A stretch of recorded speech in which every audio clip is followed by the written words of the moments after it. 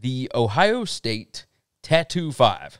Now, this is the bunch that basically cost the senator, Jim Tressel, his job when he was at Ohio State, which led to the 1 year of Luke Fickell, then the Urban Meyer situation, all that kind of mess, right? Tressel was winning at a super high clip, and Terrelle Pryor in that bunch went and got a bunch of tattoos. They autographed a bunch of stuff, all this kind of mess, and they got, I believe it was like a 5-game suspension. Just all kind of NCAA trouble. And Tressel ended up losing his job because he claimed to not know about it, but he had emails that he was informed. It was just a whole mess, right?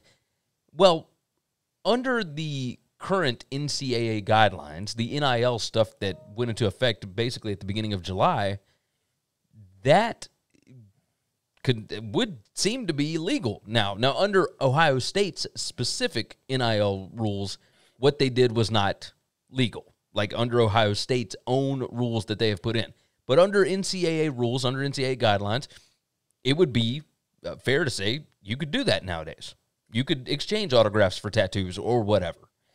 But they want their CFB records, their stats and whatnot, to be reinstated inside the NCAA record books. We went kind of through this with the Reggie Bush thing last week. He wants his Heisman back. The Heisman Trust said, well, that's up to the NCAA. If they reinstate your records, then all right, maybe we'll talk about it. It's kind of the same situation here. There's no Heisman Trophy at stake or anything like that. They just want their stats back in the record books. I don't know how I'm not super strong on one side of the fence or the other. I feel it was a rule at the time. It was broken. You got caught. Is what it is. Like, how important is a stat in a record book? On the other side, I do feel like, hey, if it's legal now, like it's kind of the whole thing with if you got somebody in jail for weed, and now it's legal in that state, like, why are they still in jail?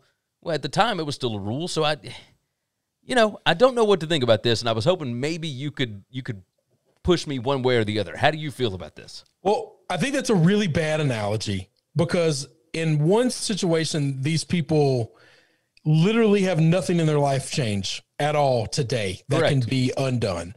All right. You're talking about numbers that'll go in a computer.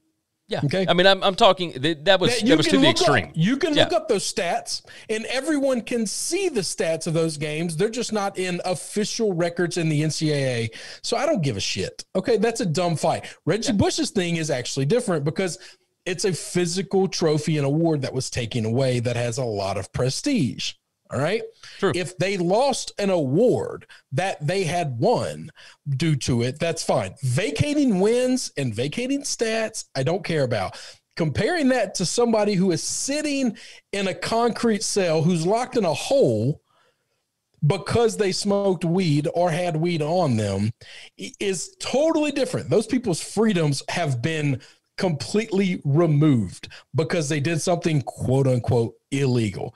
I know it's extreme. I know. I don't want us doing that, and I want to address that. But my opinion on this is a dumb fight. These guys have nothing better to do with their lives. Like, you were railroaded for something that we both agreed was stupid at the time. All right. I don't like Ohio State. I'm not an Ohio State fan in any stretch of the imagination, but I didn't agree with this ruling by any stretch because I think it's dumb. And I think 90% of what the NCAA is dumb and wrong and immoral and unethical. But at the same time, man, that was a long ass time ago. What are you trying to fight? We have so many fights ahead of us. Trying to go backwards and fight something to change what? Nothing of any substance. It's not even that, like, if the stats had been removed from the ethos, okay? If you couldn't go look those numbers up and you wanted to correct that and you wanted to reinstate them in the world where people could find them, that's a little different because historically you want something in record, but we have that. We have that in ESPN box scores and Yahoo Sports box scores and CBS box scores and every other Pro Football Reference, Pro Football Records and all of these other databases. We all saw what happened, and there's a record of it. This bullshit organization called the NCAA doesn't have record anymore, but we all know it happened. So we don't care. Who cares what their records say? In 10 years, they're not going to exist, and those records aren't going to matter. Yeah. Because they're not going to be a thing anymore, because hopefully somebody will come to their senses and burn that place to the ground. I mean, I think we are getting closer to that. Yeah, I do too. Yeah. Which is why I think this is a really dumb fight. I just feel like these guys taking another opportunity to admit what the NCAA did was wrong and call it out today. I get it. You want people to know and remember you and what they did to you. You know, you got a valid beef there.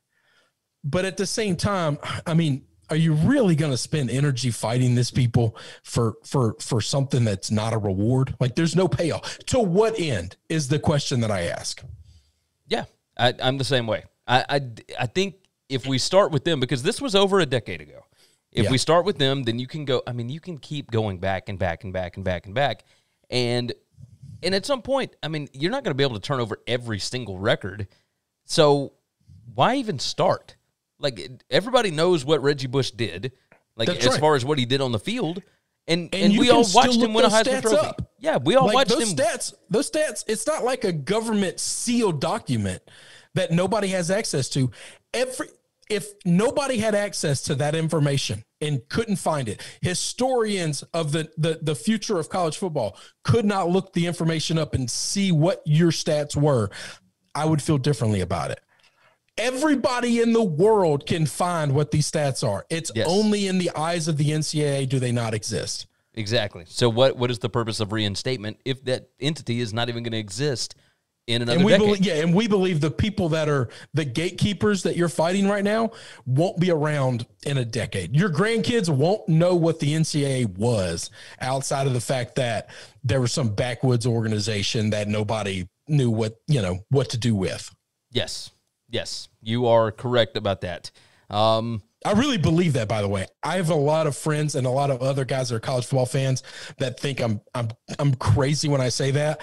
In 20 years, those people that are 12 years old and starting to get into college football won't know what the NCAA was outside of a historical thing. I think you're right. I believe that. Yeah. Well, and if it's not that the NCAA is completely torn down, it's that the Power 5 schools have moved away from them. Right? Yeah. Like there will be a way. So different than what it is originally that it'll just be different. I mean, it already looks different than it did, 30 years ago. So correct. Everything changes. Everything changes, my friend. All right.